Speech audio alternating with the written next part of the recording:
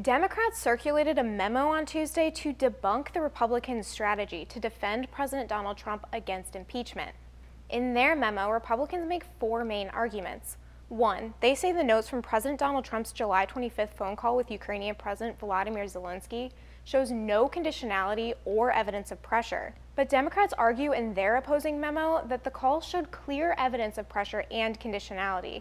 They go on to say multiple U.S. officials have testified that the call and the meetings before and after the call established a clear campaign of extortion. Two, the Republicans say both Zelenskyy and President Trump say there was no pressure to investigate former Vice President Joe Biden and his son Hunter Biden.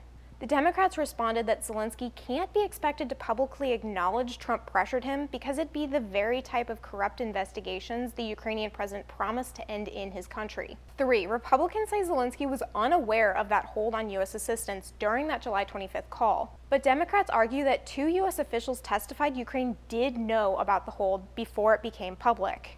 And four, the Republicans' final point was that the U.S. lifted that assistance hold on September 11th, but Democrats disagree and say the president didn't lift the hold and it only happened because Congress passed a law to make sure the funds didn't expire. Democrats made two additional points at the bottom of their memo, saying that President Trump withheld a White House meeting with Zelenskyy and that Ukraine is currently following Trump's order and reviewing past investigations.